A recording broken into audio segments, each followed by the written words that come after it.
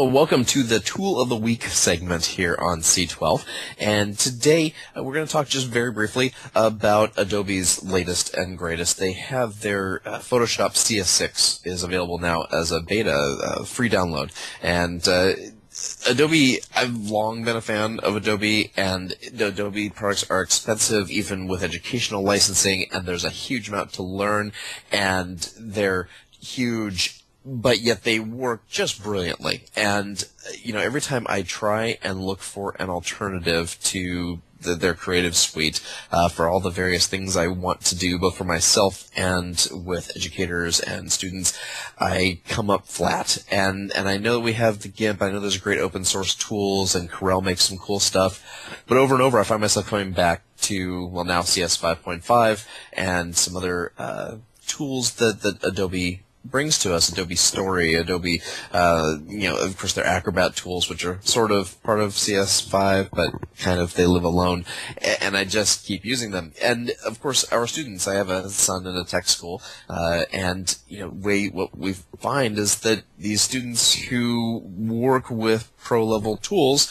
end up going and getting pro-level jobs. I think the key for us as teachers and educators is making sure that they are learning the concepts along the way, but for a student to be able to walk into a job and have a firm grasp of Photoshop or Premiere Pro or Dreamweaver, these sorts of tools that they're going to be expected to use, and bringing in all of the sort of language and understanding of concepts of real professional design work, which is just critically important in many aspects of the job market.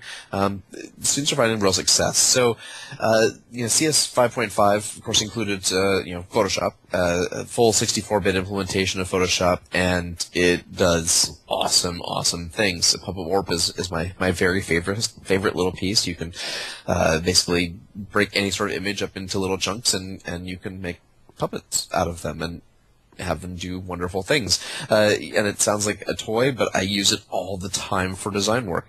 CS6 now, the latest version, and we'll be looking for the full launch of the CS6 suite in beta relatively soon.